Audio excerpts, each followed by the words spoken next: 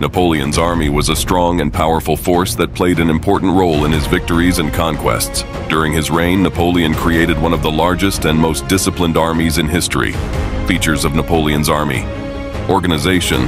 Napoleon rebuilt the French army by introducing new methods of organization and command. He introduced a system of military ranks and standardization of information collection and processing. Mobility.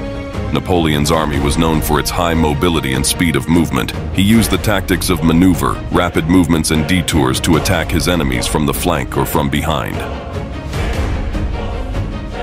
Combat skills and training. The soldiers of Napoleon's army were thoroughly trained and had a high level of combat skills. They were well acquainted with shooting, hand-to-hand combat, and the use of artillery.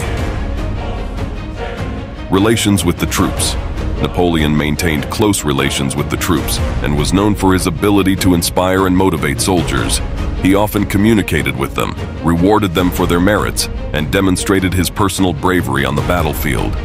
The use of artillery. Napoleon's army was famous for its skill in using artillery. He created new tactics and strategies related to the use of artillery support, which allowed him to effectively weaken and defeat enemies. It is important to note that the strength of Napoleon's army also depended on his tactical genius and personal leadership. Napoleon had the ability to make quick and strategic decisions on the battlefield, which greatly increased the effectiveness of his army.